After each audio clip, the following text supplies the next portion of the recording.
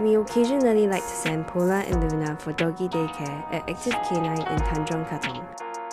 You might be wondering, why do we send the dogs there if we already walk them every day?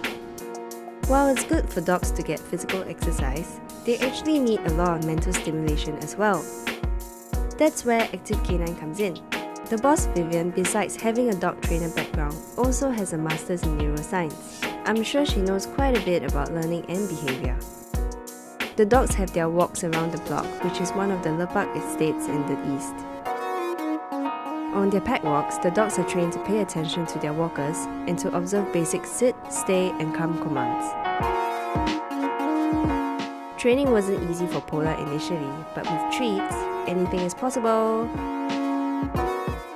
Yup, even doggy hugs. Besides the air-conditioned indoor training space that gives lots of space for play, there's also a swimming pool.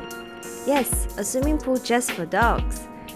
We didn't want to get Polar wet, so here's Sushi, a goldie who loves playing fetch in the water.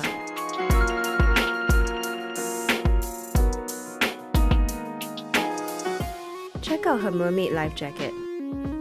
What do you call that? A merdog? If you want to find out more about Active Canine, links are in the description.